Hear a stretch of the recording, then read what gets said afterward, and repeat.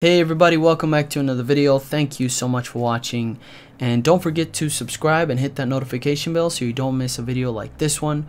We do daily content on this channel where we talk about different homebrew, how to install different plugins, different emulators and things like that. So I would really appreciate it if you subscribe. Thank you so much, and I hope you enjoy this video.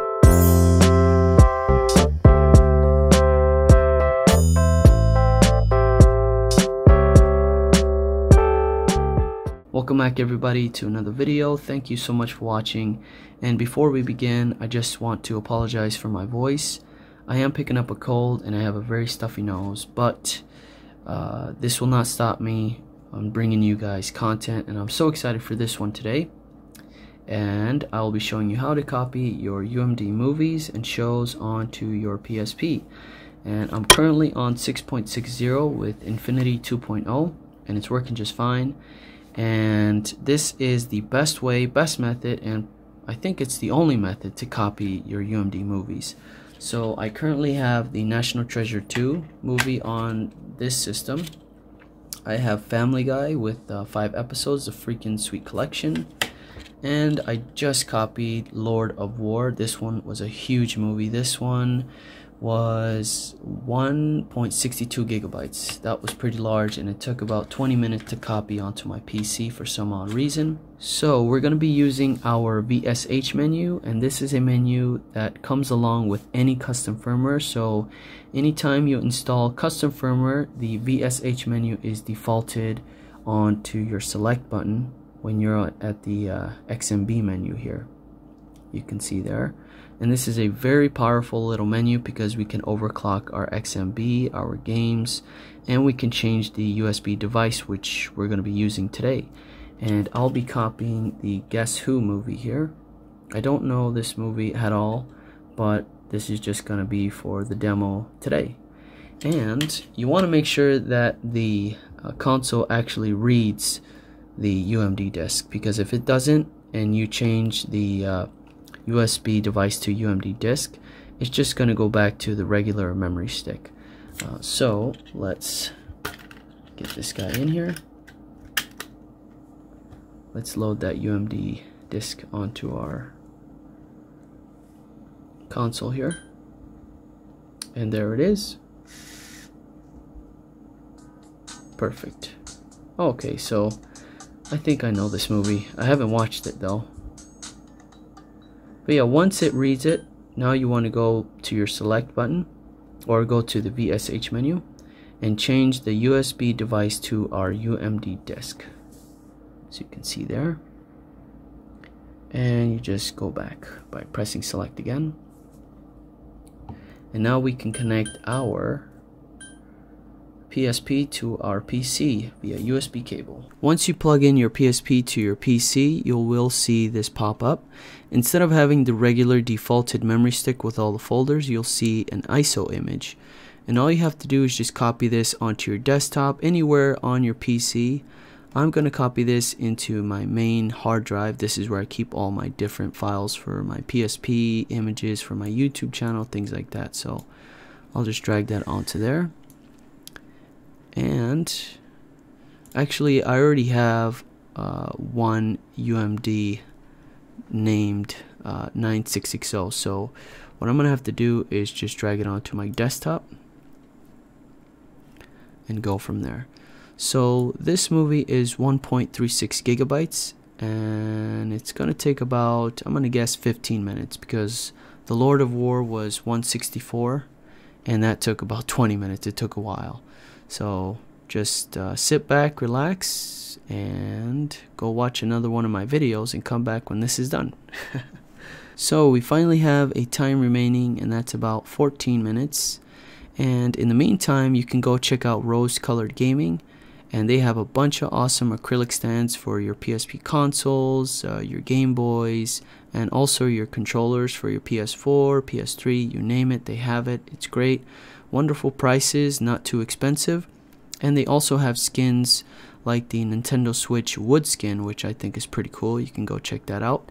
And if you're interested in purchasing them, don't forget to use my discount code, and that link will be in the description down below along with the code. So make sure you go check them out. and let them know that I sent you. Alright, now that our ISO is copied onto our PC, what we want to do next is rename that. And let's go Guess Who. Perfect. And there's really no way to compress this file. I try to use UMD Gen, which compresses game files pretty good. But as far as the ISOs for the movies and TV shows go, they just really don't do anything. So we're not going to do anything like that to these ISOs. Now we can go back onto our PSP and disable the UMD disk and go back to our memory stick. Here we are back on our PSP. Let's end the USB connection. And I'm going to have to wait here because I have a micro SD adapter. Want to press select and change our USB device to memory stick. Go back to our USB connection and back onto our PC. Here we are. Now we're going to copy the ISO onto our PSP memory stick, and you don't want to copy this into your video folder. It's not going to work. What we have to do is copy it into our ISO folder. If you don't have an ISO folder, just right click new folder and rename it ISO, or press this little button up here which says new folder and rename that ISO.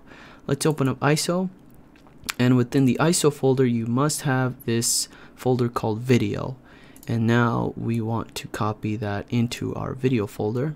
If you don't have the video folder, very easy. You just want to right click new folder, rename that video, or press the little button up here again to create the new folder and rename that video.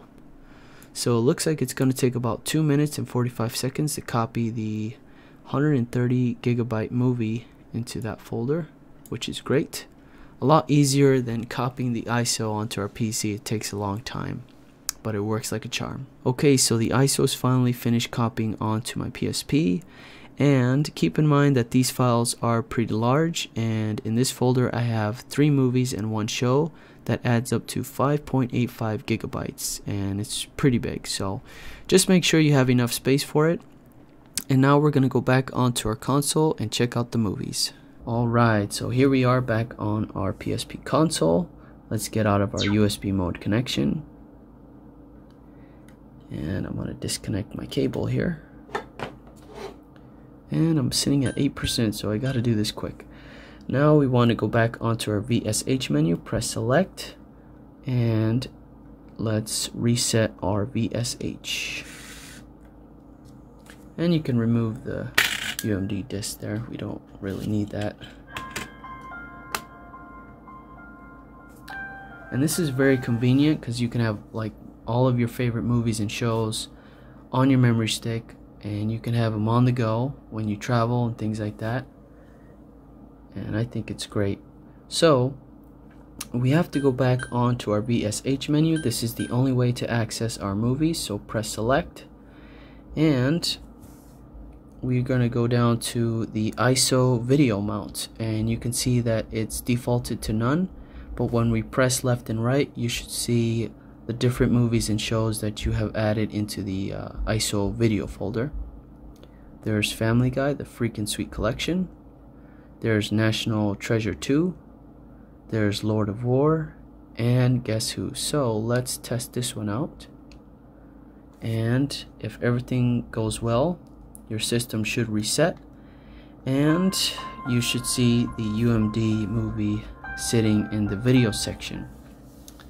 So let's take a look here, and it should automatically load up the UMD.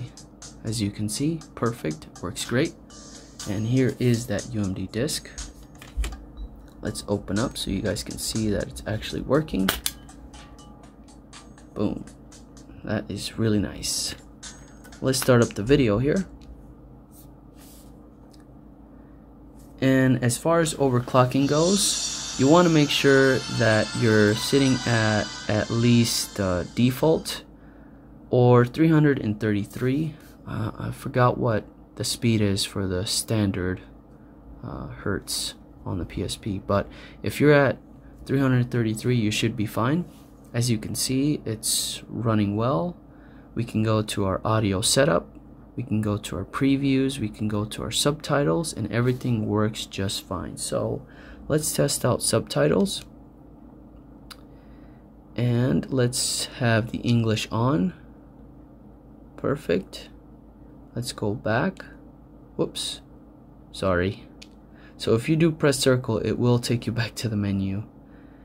You can also press triangle to access the different controls here for the video. You can press square, I believe it's square, or let's see here. Oh, so it doesn't. Okay, so I'm sorry, it is select. So if you press select, you'll go back to your main XMB here, which is nice. Press it again. Let's play the movie here. And it runs great. I ran Family Guy, National Treasure 2. I did have a few issues on National Treasure 2. It was lagging a lot when the movie was starting, and 5 minutes in, it was a little jerky, so I had to overclock it to 333, and then afterwards, when I reset everything, it started to work perfectly. And look at that, beautiful picture, works great. I'm not sure if I have I do have my brightness all the way up. There we go. And all the controls work as if you had a UMD disc in there, as you can see. And you can go to different scenes by pressing the L and R. And if you press triangle, you'll see the different controls that I was talking about earlier, which is nice. So yeah, that's basically it. That's how that works. And you can always exit just by, let's see here, you could just go into your game tools or whatever, or go to some type of different menu here, and you can get out of it. You can press select again, and you can change the movie back and forth. You can go to Family Guy, the Freakin' Sweet Collection, and every time you select a movie or a show, it will automatically reset your device and load up the UMD ISO, which is great. So this is such an amazing way to watch your movies, and I'm so excited to buy a bunch of stuff that I really want, and I highly recommend you guys getting your own and buying your own UMD discs, just because that's just the legal way to do it. And let's just run Family Guy here real quick, because in the past, when I first started testing this method, Family Guy was not working for some odd reason, but I forgot to reset the VSH. So when you press select, you have to reset that. Don't forget to do that, because your movies might not load. So that is basically it for this video, guys. Thank you so much for watching. I really do appreciate it. If you have any questions, as always, comment down below and I'll try to get back to you as soon as possible. And if you haven't already subscribed, please subscribe to the channel and hit that notification bell so you don't miss anything. If you enjoyed it, give it a thumbs up. It really helps me out a lot. And hopefully I get better so I don't have to sound this weird when I'm making content, but this week's going to be a little rough. So I appreciate you guys sticking around and subscribing. We made it over 7,000. I'm so happy. Thank you so much. Take care, and I will see you on the next one.